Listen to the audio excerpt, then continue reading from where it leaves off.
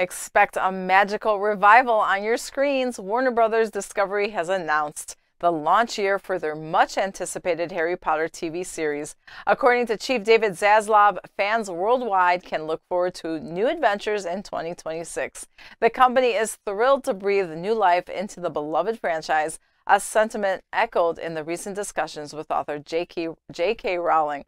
Despite rising controversy, Rowling remains an executive producer, her insights deemed invaluable.